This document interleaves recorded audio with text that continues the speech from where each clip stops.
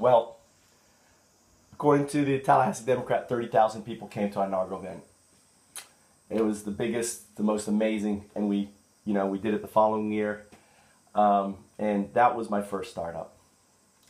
So I was really bugged, right? This is now fast forward into the future, 2009, and I kept thinking back, what was it of the Southern Shakespeare Festival? Why was I able to launch such an amazing thing, right?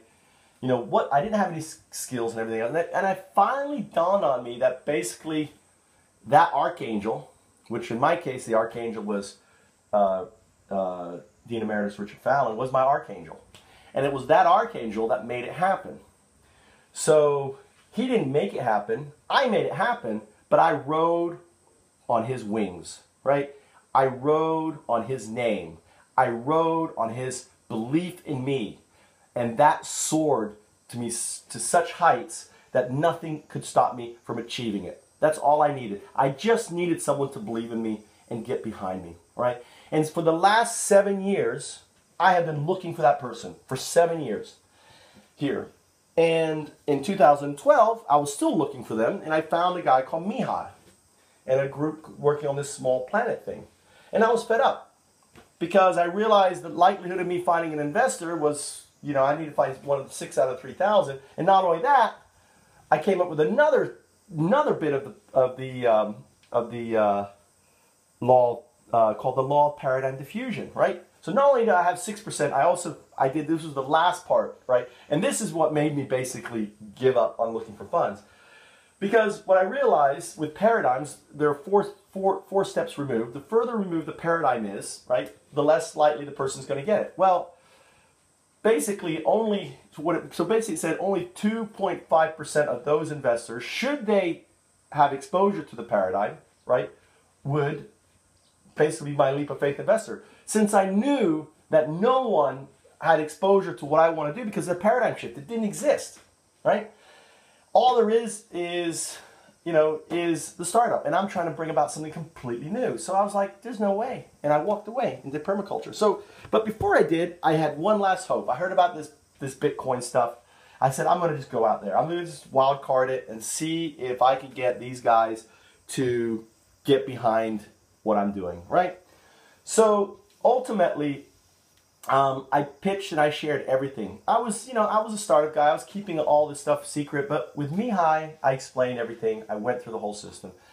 And basically, by the end of our week-long kind of talk and everything, we spent about a week, and we had a great, amazing bond. He goes, you know what you've done, your vision completes what we're working on. He never told me specifically what it was, right? It doesn't matter. Because ultimately, what Mihai and the Ethereum Foundation built was a much better version. Let me explain that. I was trying to build Encarta. Encarta was the encyclopedia system. It was a centralized, basically, non-open source version of Ethereum, right? That was what I was trying to build. I had no idea that you could build the Wikipedia equivalent. So in many respects, what we did was we jumped it. I know we could have built the Encarta version, right? If I had got funding and everything else, and then it would have been disrupted by the by the blockchain version, right? So the simple fact that I didn't build it as the Encarta version, right, was actually good because ultimately I would have been disrupted anyway. And the other thing is ultimately I didn't have to build it because it was done by Ethereum. But I didn't learn about it until Mihai accidentally Skyped me in 2014, responding to one of my posts. I was on, basically by then I was back on the FoundUps, and I was launching FoundUps, kind of like via the hardware and trying to bootstrap them. And, these are little projects, right?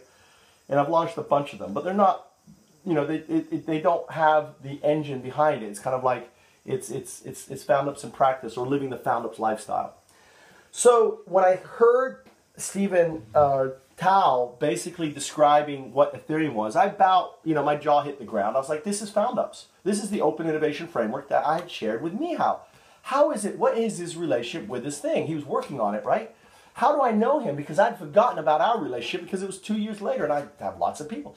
So I went back into our Skype logs and I was like, holy shit, this is the guy that I shared everything with. And now here is the thing that I had described to him that actually exists, right? In every little bit. So I had marked up, and I was like, Mihai, this is OIF. This is what I shared with you, right? And he quickly cut me off, right? And so then being me, I went, and he was a co-founder, by the way, of Ethereum then. He quickly went, and I went to Stephen Tal and said, we need to meet, dude. I played a role in, and Mihai, there's a lot of things here. I want to be part of what you're doing and everything else. There's a history here, and they just cut me off, right? And I'm like, what the fuck? And maybe I came off a little hard with my ego because I had my ego hurt before, and here it was being hurt again. And I was left feeling like, oh shit. But then on the other side, I said, well, they built it. There's opportunity. And it's still early, and it was an alpha, and I said, we got to let it mature and develop and everything else. So basically, then what happened was, in June of 2016, I'm just working in the States, right? And I hear about the DAO hack. Or was I here by June? I think maybe I've been back by June. No, June, July. I came back June. Yeah, I was either here or in the States. I can't remember when. But the moment I heard the DAO was hacked, and the DAO is basically what I call open corporations in the earlier version, right? Because I didn't know the language of description to call it. I knew basically that this was time. Because as a gamer, when you hack something, you fix something. Usually it takes a big hack, and them stealing $50 million was huge. So I thought, this is the time for us to move forward. So the other thing I realized is that a long time ago, 2014, I had set up an Ethereum room in LinkedIn. And my Ethereum room had something like 600 names on it, right? For wanting to join. I was like, holy cow. And that told me also that Ethereum was gaining traction. So the room was filled. I started basically reaching out to folks. I started waking up the team, and it was that point that I found my archangel, and it's someone who's been in Ethereum, someone who has been on the board, someone who is there, and I talked to him. He looked at it. He's like, Mike, I want to help you launch this, and I was like, finally, after so many years, after 7 years, I found the one person that could potentially help us bring Founders forward. And not only that, all right, something else interesting happened.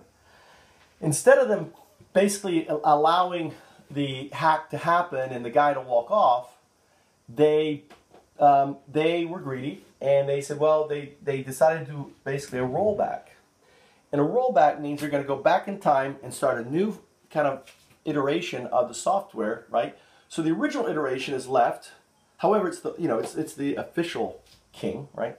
And the old and the bastard child basically is the new one, right? So the old king is the throne for the new bastard child, which is the fork. So and the other thing that happened is what I learned was all the inside crap going on in Ethereum. And let me tell you, right? It is a Game of Thrones. There, the former CEO left, and the two main coders left to do something else. I mean, it has been nothing but, but just all sorts of adversity. Not only that, it's funny because one of my team members, I call him the Grand Inquisitioner, in 2014, when we were thinking about launching, and we're looking at MadeSafe and other things, what should we use? He goes, Michael, he's a great guy. He's the type of guy, he lives completely off the grid. And, he basically builds all his computers from what he finds in the dumpster, right? That's how amazing he is. He goes, Michael, I really don't like Ethereum. I'm looking at the code. I'm seeing a lot of, hands in it. And I think they're going to sell out to corporate America, right? And I trust my team. And I have to trust him. And I said, okay, well, then let's hold off on that. And let's look at other possibilities. And basically we lost a little steam, right? We looked at other possibilities, and I went back to life, and he went back to life, and it's 2016 later, and the hack happens. And I basically said, guys, the hack happened. Here's an opportunity. There's something going on here, right? So I start waking up and sending out the team and assembling the team again.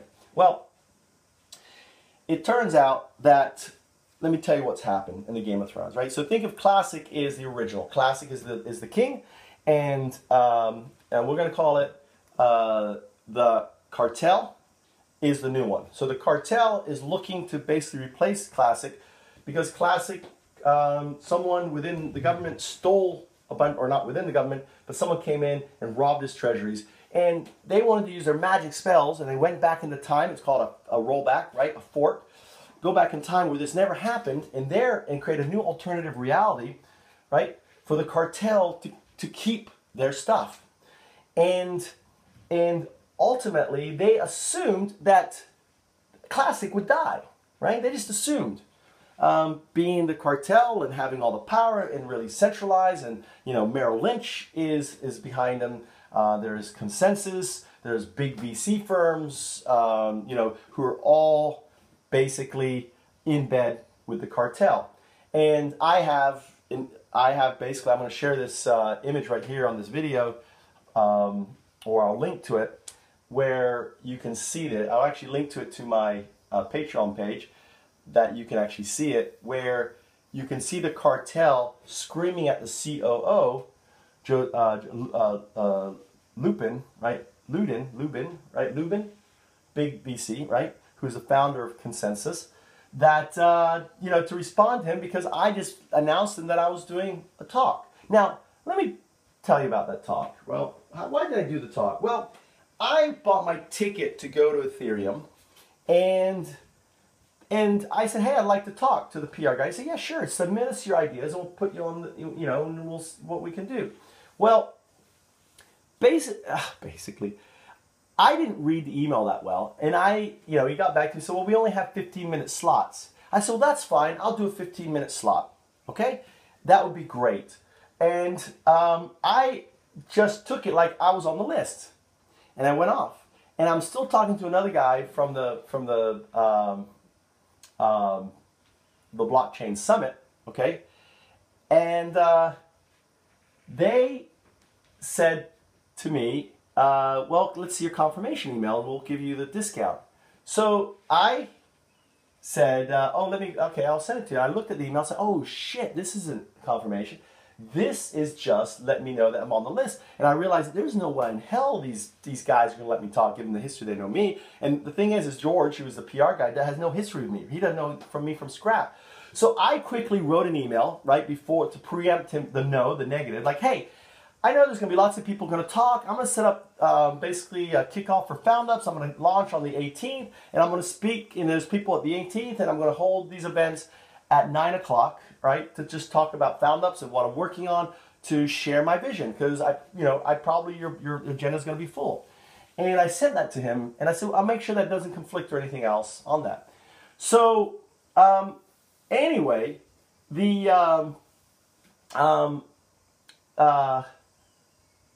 comes back to me and says, well, our thing's filled. I said, well, that's not a problem, because I've got this, like I told you, I'm going to be doing this event. I'll see you there. And when are you arriving? La, la, la, la, la. So what happened then is the hard fork happened, right? All this happened kind of at the same time. And the attack on Bittrex, which really was, it's kind of like the mastermind attack onto the funds. This is where the funds of ETC are held. Bittrex, there's a few others, right? You just have to look at, see which ones are still trading ETC, and you will know.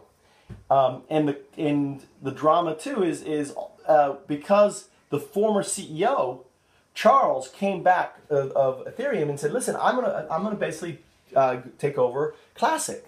Well, here's the deal. Classic is the older brother. If Classic lives, it could come back and replace Ethereum, right? Or the Cartel, the newer one, the new branch, the Cartel, because it's the original one. It's the rightful heir, right? All of this drama is still going on. There's a lot of activities, and ultimately, what started off as just an event for me to talk has now become UnDevCon 2. So UnDevCon 2 is a completely open, and it's created another found idea of mine called UnNFT xxx.com, which is the national or just the unconferences for all events out there. So every event, whether it's South SX by SW, you name it, every event is going to have their event to it. And these events are completely free, they're completely open, they're self-organizing, it's an unconference, and they're happening on the web. And the idea is potentially they enhance and they give a voice to the 99% who don't get a chance to go to these top-down centralized events, and this is completely decentralized, events on the blockchain, right? So my name is Mike Trout. I hope you enjoyed my story. I am now basically getting ready to try to get the ETC guys to endorse and to come behind FoundUps. The problem with ETC or Classic is they don't really have a vision of where they're going, right? I want to be FoundUps. I want FoundUps to be the vision for where they're going, headed. I would like for us to be able to, to work together and help me launch FoundUps, because FoundUps changes everything. And the beautiful thing is it also guarantees like all the money they have invested, like, that money, the valuation will go up. So for me to basically launch FoundUps, we have to have consensus. So as the cartel has the foundation, right, which is a centralized vehicle, it's set up as a nonprofit, and the problem is nonprofits can be hijacked, and this is what's happened to Ethereum Foundation. There's something called the Great Art Hijack. You can watch the video, but the deal is Ethereum is weak, and let me talk about the problem with Ethereum. Right, Ethereum is weak. It is set up wrong. It's using the old basically structure. And it is, and ultimately because of their greed and their split, they split themselves, weakening themselves, right? So in my view, this action of them splitting potentially has killed them, right?